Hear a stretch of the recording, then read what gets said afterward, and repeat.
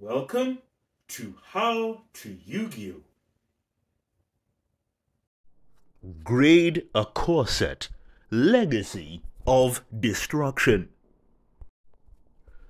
Release date April 25th, 2024. Introduces Ragnarika, Tempai Dragon, and Shining Sarcophagus. We also see further support for the TCG archetype. Potential Tempai Dragon 90%. Yes, with a potential of 90%, Tempai Dragon is looking to be an archetype that's gonna take our competitive scene by storm. Facts. We have potential of Ragnarika at 5%. Now, indeed, Ragnarika's percentage levels are really quite low, with other archetypes in the meta like Pearly, Labyrinth, Unchained, and other more stronger, better archetypes. Ragnarika as a deck, we're not seeing it doing anywhere. Even as an engine, likely it's not going to do anything either. Did it do anything in OCG? No. Will it do anything in TCG? I do not think so.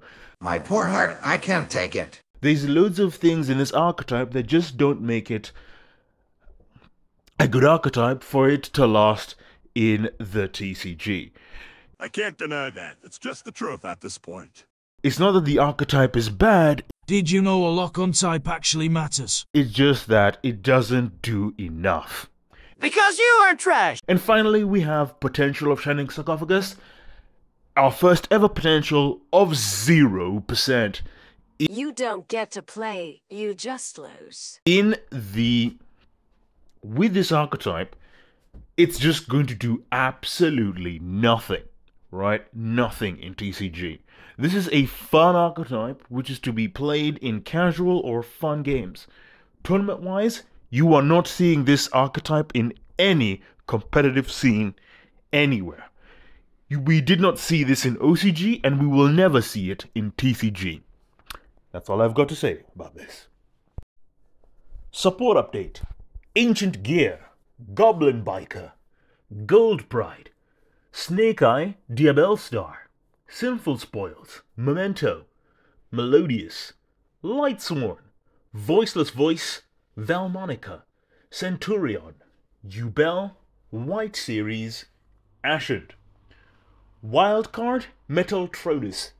Indeed, the wildcard Metaltronus is a really interesting card with a very interesting effect, and is quite cheap to get, and definitely I recommend getting this wild card. It's quite useful and could help you in a pinch. And I feel it's very rare to have a wild card in a set that is readily available for players to access. So it is quite handy to have or to get Metaltronus. In fact, I'll be getting one quite soon. Okay, and we have our value card, Snake Eyes Diabellstar. Indeed. Yeah, with Snake Eyes being one of the best decks in our current competitive scene right now, then any kind of support for it is going to have a lot of value. In fact, it's going to soak up the value and be one of the most expensive cards in the set. So we'll have, and that'll be Snake Eyes Diabellstar. Indeed, that is the case.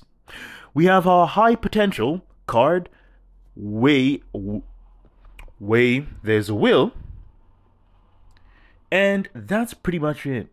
Now, this is a new section for this Greater Corset video, and so why does it have high potential? Because this card does a lot as a field spell. It's Pawn of Prosperity as a field spell. There's a lot of potential here as we can use this in various decks. It can be used in conjunction with Chicken Game, but there's just so much potential here that we really cannot ignore its effects, its utility, and what it does. So bear that in mind when we talk about this field spell, Where There's a Will.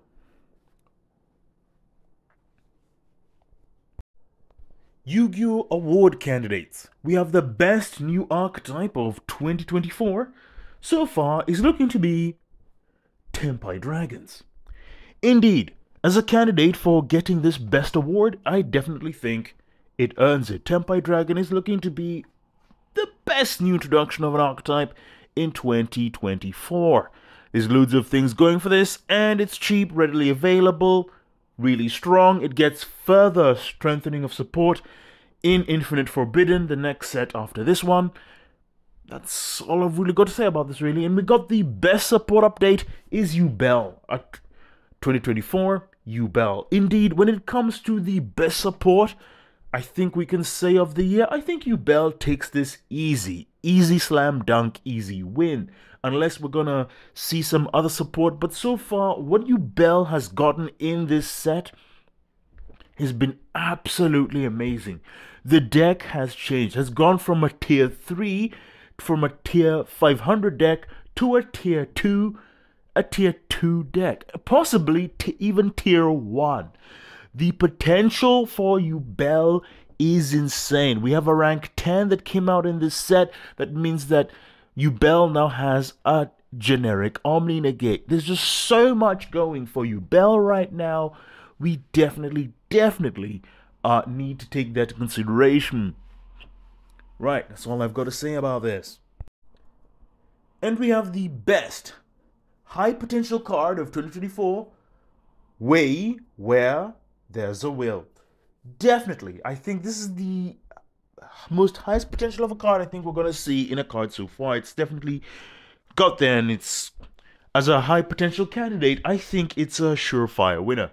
Maybe in future sets we're going to see a card come out and we're going to talk about it that has higher potential than this. But I think so far this is a candidate and has a strong chance of winning this award. I think that's it. Let's move on. Okay, so let's grade this set. And through looking at this set and what this set offers and everything, the final grade is B. Is for bravery. That's right.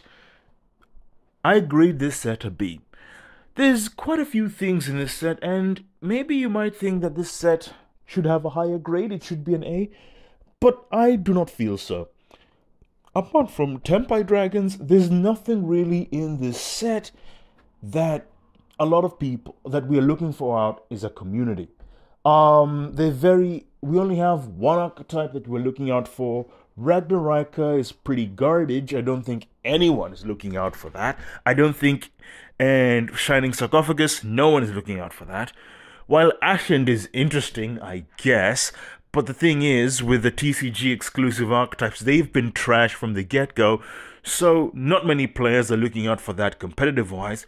So competitively speaking, the cards in the set, there's not a lot of them that are useful.